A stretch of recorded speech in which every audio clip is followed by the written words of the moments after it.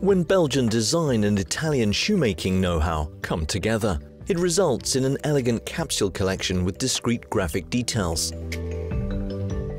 The proof is these original models created by designer Alain Gilles for the family house Fratelli Rossetti.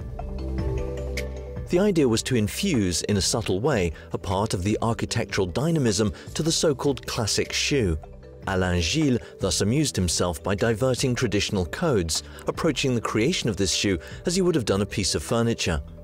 In addition to the geometric pattern of the small perforations that adorn both the end of the shoe and the back, we note the very original round heel, which the designer wanted to work as a table leg, and the absence of laces, which highlights the purity of the silhouette of the shoe, with a lot of modernity.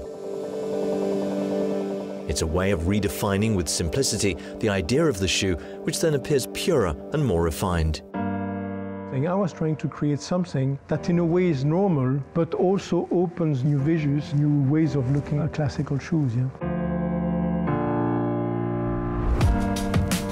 I'm Alain Gilles. I'm a designer. As a designer, basically, so we work on furniture, we work on product design, but for me, it was really the first time that somebody came to us, in this case, Fratelli Rossetti, and asked, could you work on a shoe?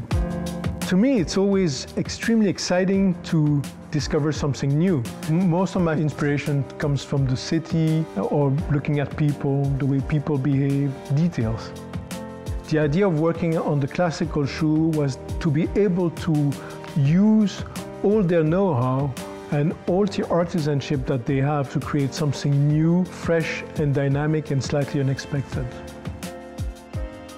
The graphics are small, basically holes that are made in the leather. Let's try to create something dynamic where the heel is rounded. You want to give it a personality, you want to give it a special, unique DNA, Create something recognizable while still fully usable. Crazy in a way, but in a way totally normal.